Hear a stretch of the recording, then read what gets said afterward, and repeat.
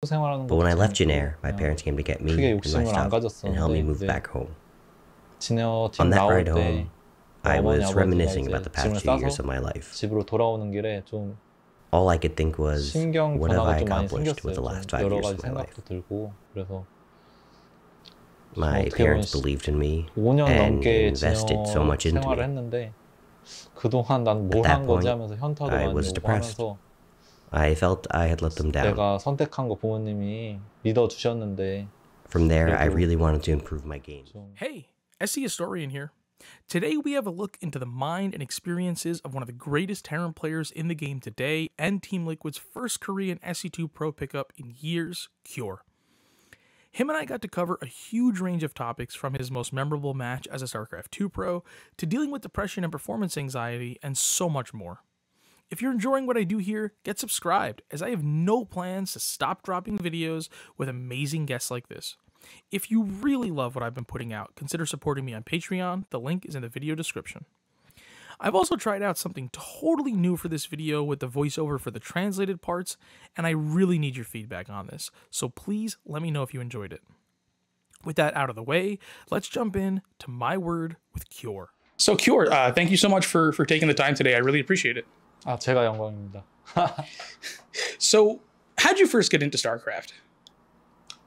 When I was little, I saw Nada playing a match on TV. I was so mesmerized by him, I became a fan instantly. After that, I begged my mom to buy me a copy of StarCraft. And that's how I got started with the game. Was your mom supportive of you being really into StarCraft? 아니요, 처음에는 일단 Well, first of all, it wasn't easy to even play the game that much. I had brothers and we shared the computer, so it was hard to get time on it alone. So I would try to play on my mom's laptop. And sometimes when she would go out, she would unplug the mouse and hide it.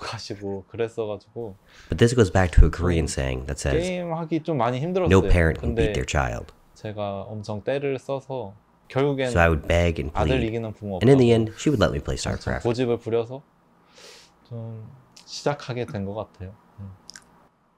Okay, so you mentioned Nada. Would you say that he was like your idol within the Brood War community?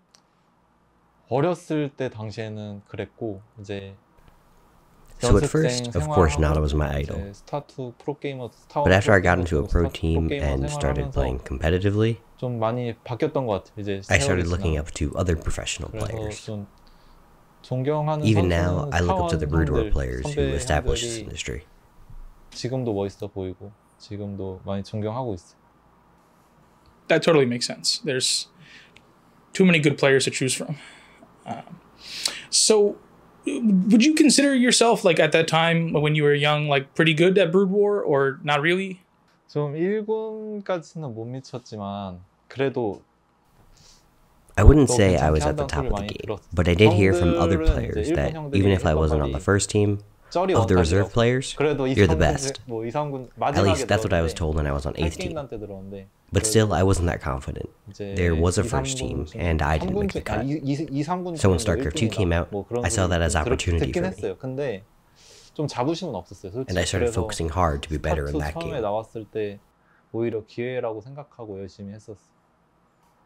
Yeah, so you mentioned 8th team, and you were on 8th team, you know, in the really early days of StarCraft 2, and, you know, you were teammates with Jaedong. Did that mean a lot to you to be teammates with such a legendary player? I think that actually affected me a lot as a player. Because in a team house environment, when you're all together, you tend to start rubbing off on one another. And of course, Jaedong was somebody I looked up to. He was an amazing player, and I just wanted to learn all that I could from him. I can only imagine what it's like to interact with somebody that, you know, you really look up to for a long time. So, you know, when comparing StarCraft 1 and StarCraft 2, why do you think StarCraft 2 didn't have the cultural impact in Korea that StarCraft 1 did?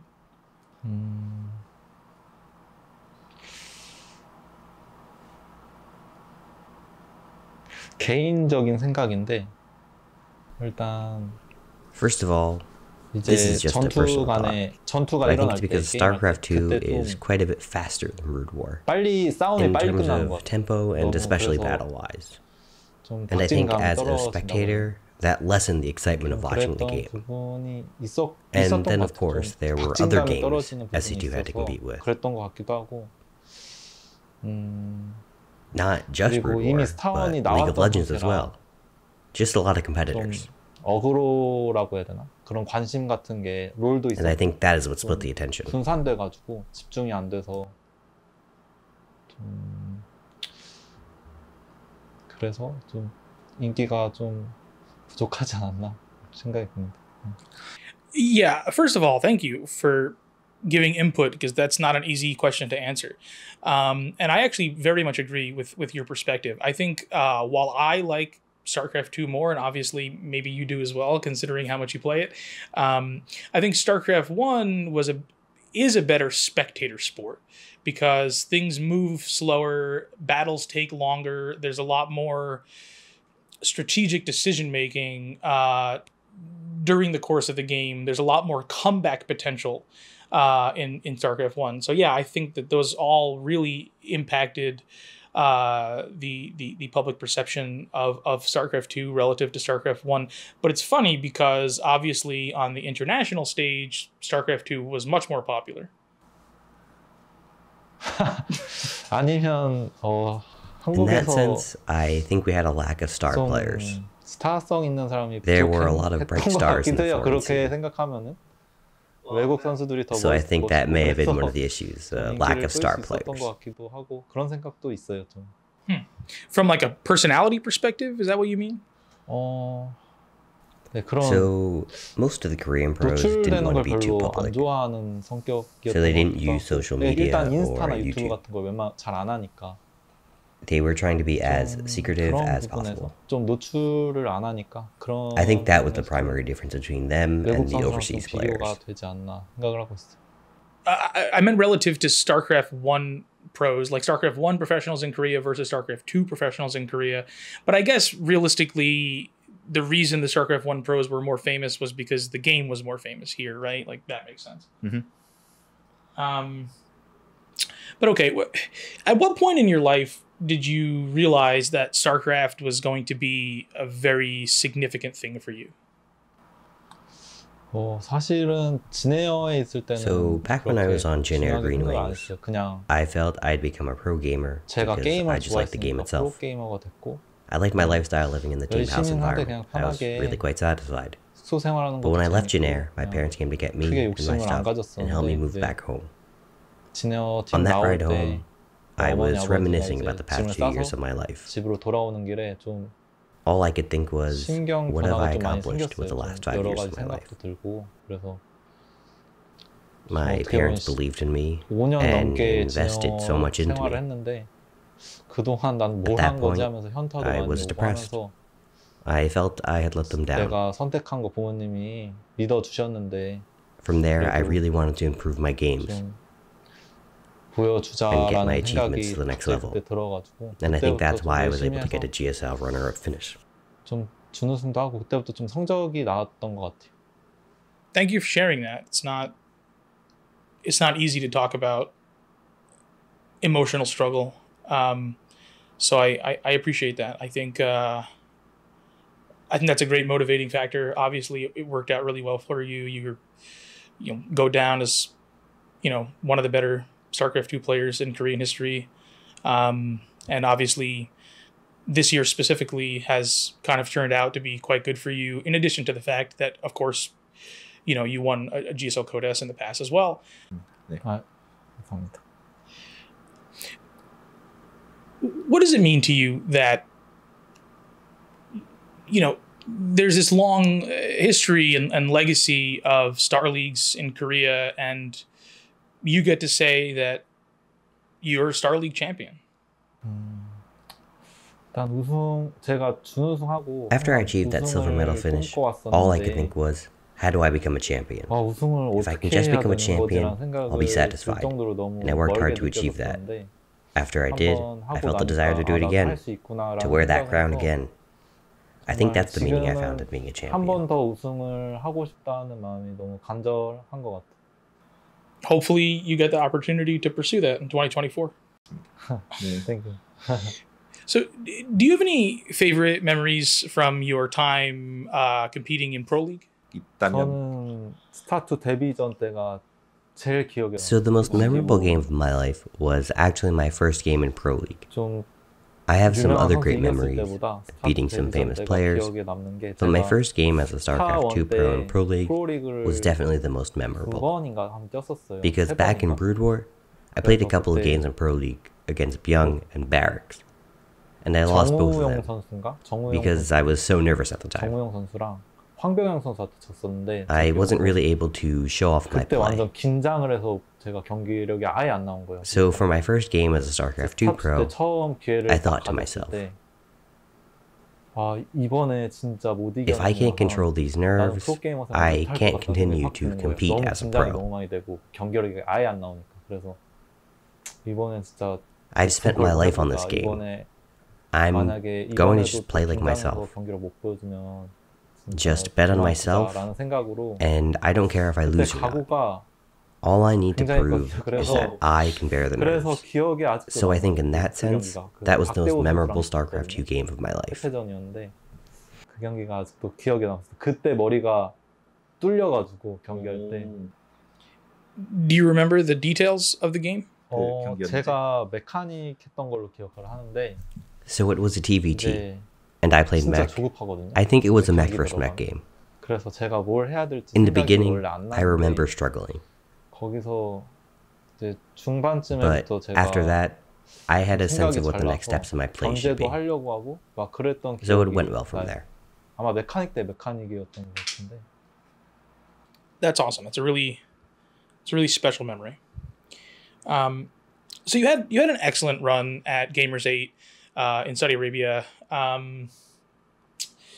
You know, was that performance meaningful for you to sort of you know, make a really deep run, you know, a finals run on such a big stage?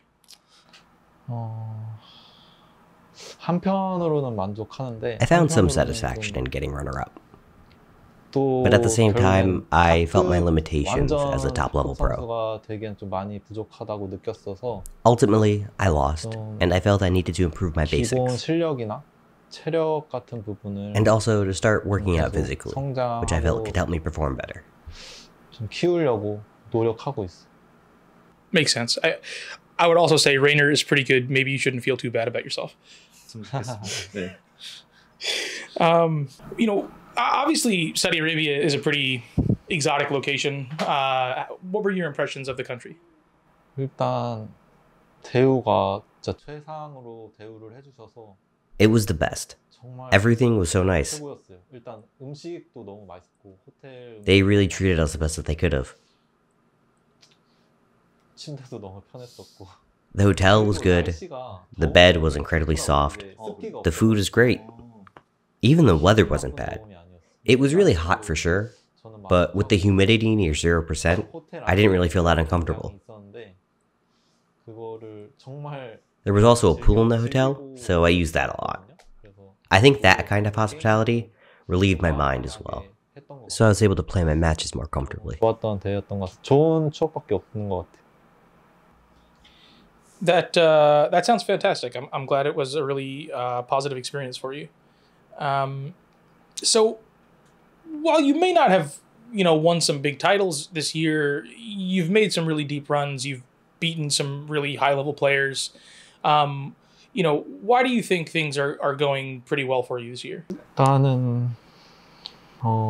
First of all, I think I'm more motivated than before. Because I don't know what the future holds. For me, being older than before has made me naturally more motivated. I've also just been more focused on the game.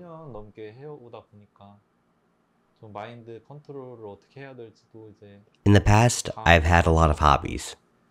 But these days, I've tried to cut it down to 1 or 2. And even though I still do other stuff, I'm just trying to devote more mental energy to the game. And I think that focus has been the difference maker. I also think 10 years of experience as a pro has helped me become strong with mind control. That's great. I think developing mental focus is one of the biggest problems for a lot of people, right? Like they can put a lot of hours into the game, but are those hours spent efficiently or not? Are you thinking about the game in the right way or not? So how did you first get connected with Team Liquid? So Mana reached out to me in a Discord DM. And he said so many positive things to me.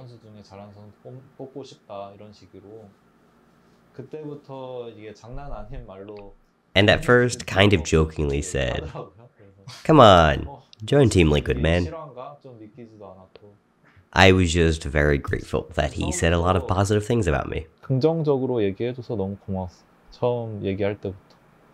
That's fantastic. Yeah, Mana's one of those faces that's been around in the community forever, and I was really happy to see him, years ago get picked up by Team Liquid. So it's awesome that he was sort of that point of contact for you. So what does it mean to you to now represent an organization that's so celebrated and storied within this esports industry? First of all, it felt totally out of the blue. I did not expect to be contacted by Team Liquid. It's been years since they acquired a Korean player. So I didn't think that they would be interested in picking one up. So I was incredibly humbled. This is a really great opportunity for me. At the same time though, I feel that I'm being rewarded because after years of hard work and some significant championships, I think I can give myself a pat on the back. And of course, since I've gotten to this great organization, all I can think is that I need to improve myself and make some great runs for them. You're totally right. It is an excellent reward, and you should be really proud of yourself. It's a significant achievement to join a team like that. Thank you. Oh yeah, so when we came in here, I noticed that you had TL.net open on your computer. Have you been a regular TL.net reader for a long time? So there's a thing that I always do when I turn on my computer. I think it's a bit of an occupational habit. When I turn on my computer, I always open StarCraft 2 and TL.net. There's always so much information about competitions. And just everything related to StarCraft 2 on TL.net. So opening SC2 and TL has just become my routine. I think a lot of Western fans aren't necessarily aware that Korean pros frequent the website. I think people would be really happy to see you participate on there. You should start commenting on some threads. So actually, I don't have an ID on TL. I also don't think a lot of other Korean pros are visiting TL like I am. I think this is kind of just my own thing. Perhaps the time will come and I'll make an ID on there and try to start leaving some comments. Yeah, I think people would enjoy it. So were you surprised to see so much support from the foreign community in regards to the crowdfunding campaign for the GSL? I never expected this much support. I still get surprised every time I see the amount that the GSL is receiving. So in that sense, I just feel really, really grateful. And of course, this support is the reason that the GSL is still standing strong, and a big part of the reason we will get another GSL next year. And all I can think about is my gratitude. Back in the day, there were a lot of Korean fans, but these days, if you go to the GSL studio, you see a huge number of foreign fans. They've really become the backbone of the Korean SE2 scene. When the opportunity arises, I want to learn English, so I can say thank you to all the foreign fans out there. Yeah, it's really interesting to me because I think there's especially under Afreeca ownership, there was a disconnect between the way that GSL was being run. What I mean by that is, for example, in the GomTV days, a lot of funds were generated by charging money to foreign fans to watch the high-resolution stream. GomTV had a way to monetize the foreign audience, but Afreeca never did. All of the advertisements are in Korean. It was very puzzling to me that Afreeca never really took advantage of what has been their largest viewer base for the last, how long has Afreeca owned GSL? I think 8 years. Another thing I noticed is the cropped version of the GSL broadcast on YouTube, so I don't understand what happened there. In general, I have no idea what their policies have been based on. So, are you familiar with the developing RTS titles like Stormgate or Zerospace? 당연히 가지고 있어요. 왜냐면 I've definitely heard of a number of new RTS titles. Stormgate I'm familiar with, but Zerospace I've never heard of. Because Stormgate seems to be very similar to StarCraft 2, when it comes out, I have the passion to try and learn Stormgate while still playing StarCraft 2. At the moment though, I'm still pursuing a career as a StarCraft 2 pro. There are going to be many more StarCraft 2 tournaments over the coming years.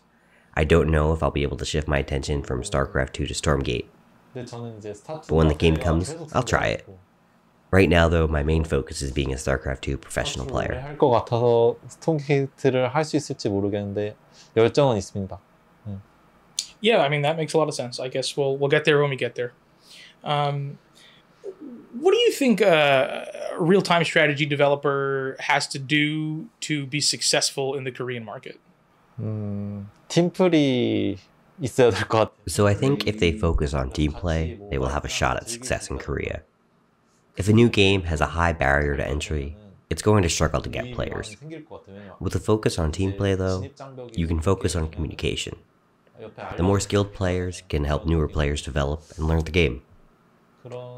So I think that if a game is designed to suit team play, the chance of success will be higher. 생기지 않을까 생각합니다.